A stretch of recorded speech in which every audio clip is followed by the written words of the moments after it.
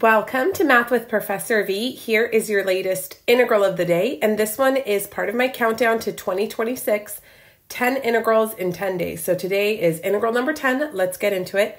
We have the indefinite integral of sine of the natural log of x squared dx. So go ahead, pause the video, try it on your own if you'd like. I'm going to jump right in, and you have a few choices. You could do a substitution first if you like, and then eventually do integration by parts. I'm just going to aggressively go for it and do integration by parts. So I'm going to let you be basically the whole integrand. Sine of ln of x squared. And then dv will be good old dx. Now, to find du, obviously we have to do the chain rule. You could use your properties of logarithms to kind of cut down on how many steps that involves. So I could move that to the exponent on x and make it the coefficient on the natural log. So if you want to think of this as sine of 2 ln of x, that'll cut down, right, on how many iterations of the chain rule you have to do. So du, derivative of sine something, is cosine something. And then the derivative of 2 ln of x would be 2 over x, and then we have dx. And then if dv is dx, then v is going to be plain old x. Good? Okay, so we have everything equals product of uv, so that'll be x sine of 2 ln of x minus integral v du, this product here. So we have cosine of 2 ln of x times 2 over x times another x dx, okay? Beautiful, beautiful. Look, these x's cancel out like a dream come true.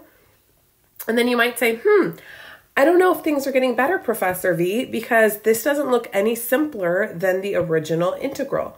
You're right. In fact, this guy's just going to boomerang. So once I notice that that's happening, then I think to myself, all right, I'm going to start referring to the original integral as I.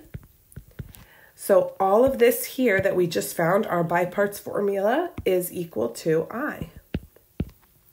When we have one of these boomeranging integrals, it usually takes about 2 rounds. We're going to do one more integration by parts round, and then our original integral should boomerang or come back to us, okay? So you have to be consistent. Like if u was the entire trig composed with natural log function, that's what it needs to be in round 2. I'll call it u bar though, okay? Okay, so let me just clean up before we get there. So we have x sine 2 ln of x minus, I'm going to take this 2 outside, you guys, it'll look so much better. 2 integral cosine of 2 ln of x dx. Good? And this is all equal to our original integral. Perfect. So round 2, we got to call it something else. So u bar, we already used up u, is cosine of 2 ln of x. And then dv bar is going to be dx. So then du bar, derivative of cosine something, is negative sine the something. And then the derivative of the something, derivative of 2 ln x, is 2 over x dx. And then v bar is just going to be x. Perfect. So my original integral I equals x sine 2 ln of x minus 2 times, and then now it's time for the by parts formula. So u bar v bar, that'll be x cosine of 2 ln of x minus integral du bar v bar. I'm just going to not like skip and not even write the x's because they're going to cancel out, right? But we will have a 2. Let's put that out here. And then since there's this minus sign here, do you see the minus sign? Ugh. Well, that'll switch that to a plus. Let's just hop to it. I put the 2 outside, and then we've got sine of 2 ln of x dx. Voila. Okay, look at it for a second. Has our integral, has our boomerang returned to us? It sure has, guys. It sure has. Oh, it got just the slightest little makeover. Yeah, remember it was sine of natural log of x squared? But here it is. It's the same thing. That's the same thing. And we've got 2 of them. Okay, so this is I, all of this right here. But don't forget we have to distribute. So let me clean up before so we don't do anything crazy. So we have our original integral I equals x sine. If you want to start writing it the way it was, ln of x squared minus 2x cosine ln of x squared minus, that's right, 4i. Boom. Are we okay? All right, now your goal is to solve for I. That's how we can evaluate the antiderivative. Add 4i to both sides.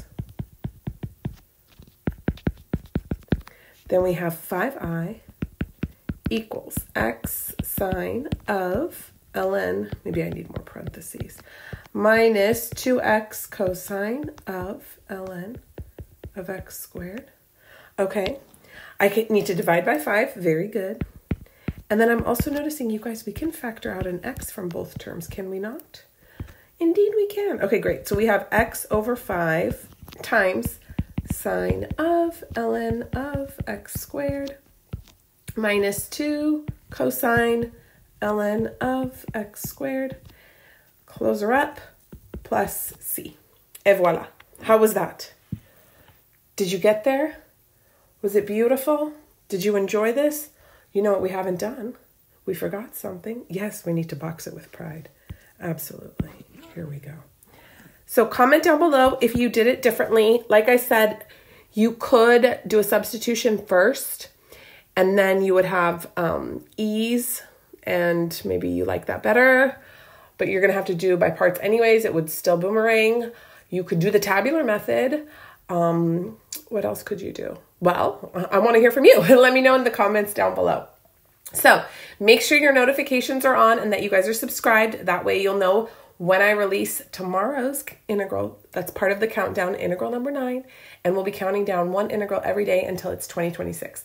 If you need to brush up on your integration techniques or anything, you're in the right place. I have full-length video lectures for topics ranging from Calc 1, 2, 3, even pre-Calc Trig, differential equations, linear algebra, and so much more. Don't forget to follow me on Instagram and TikTok, Math with Professor V. Love you guys so much. Bye.